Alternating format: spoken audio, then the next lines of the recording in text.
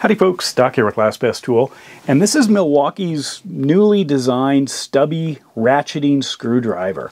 It does have bit storage in the back, we'll get to that. It is quite a bit different than the previous version, and there might have been one in between these two. But anyway, this was kind of this weird push-out bit thing. You had to use something often because these got wedged in there so hard. And the mechanism wasn't near as strong.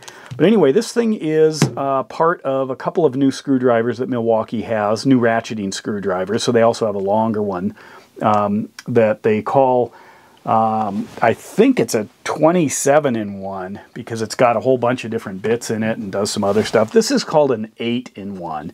And that's because it has 6 bits back here. And 1 bit in the chamber, and you can use this as a 1/4-inch nut driver. It also comes with this little stubby quick lock extension, so that makes it a little bit nicer to use, but also gives you the option to just simply drop the bit right in the end, making it incredibly short. So you can see here how that stacks up. This is how it compares to the Snap-on. That's one of my favorites.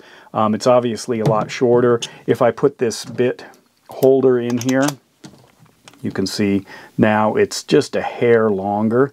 Of course, the Snap-on has no bit storage. And if you recall, the Snap-on, you turn this in the direction you want to drive the bit. The Milwaukee is exactly the same. I go this way, and it turns this way. Back it out, go that way. Now this has more back drag than any Stubby I've ever felt in my life. There is a ton of back drag. In fact, PB Swiss up till this point seemed to have the most.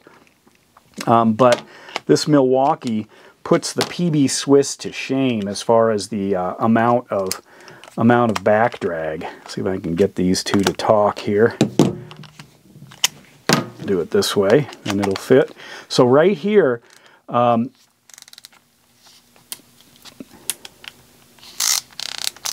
see that? It's spinning the PB Swiss without any trouble. Let me move that out of the way. It's a little bright. It's spinning that PB Swiss, no problem. See, if I turn it this way, but when I put it on here, it just spins the PB Swiss. And the PB Swiss has got a bunch of back drag. Snap-on and stuff like that, obviously no problem. Because even though this has a bit of back drag, not much, this is just a ton, a huge amount. When I compared it to a few other small screwdrivers, I really do like it. It does have... in fact, this is often how I like these stubbies right here, but if I put this in and play around with it on something, easy to adjust back and forth. This is a little slippery, it's just a plastic ring, but they do advertise it's all metal on the ratcheting mechanism.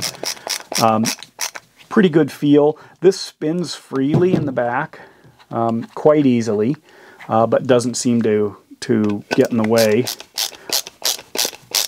at all. Kind of nice. Fit and feel in the hand. You know, when I compare it to some of the others, these are all ratcheting screwdrivers. You can see, you know, it fits right in there on the small side. Not quite as small as that or these vessels.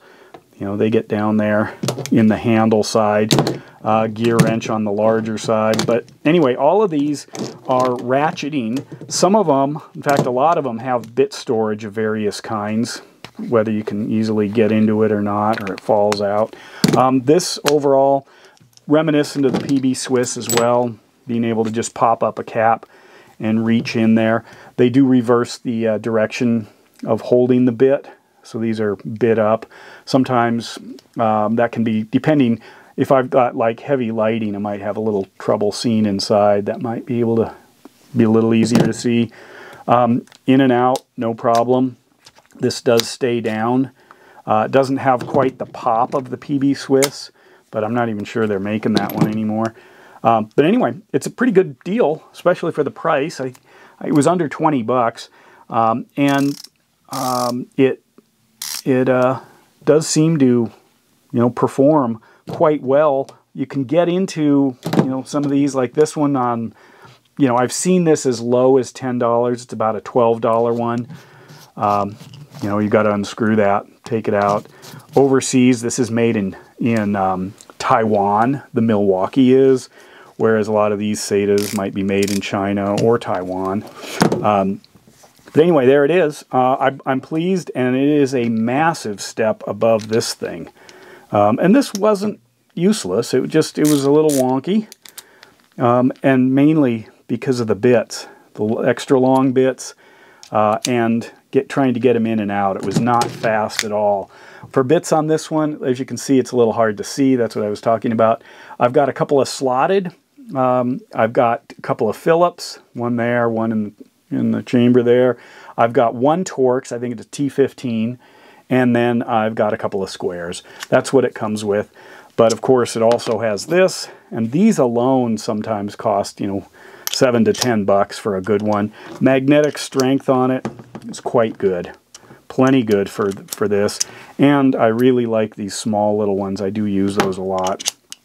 But there's a ton of magnetic strength, so no issue there. Anyway, there it is. The number on this is the 48222913. This is the Ratcheting Stubby Screwdriver. And with that, Doc out.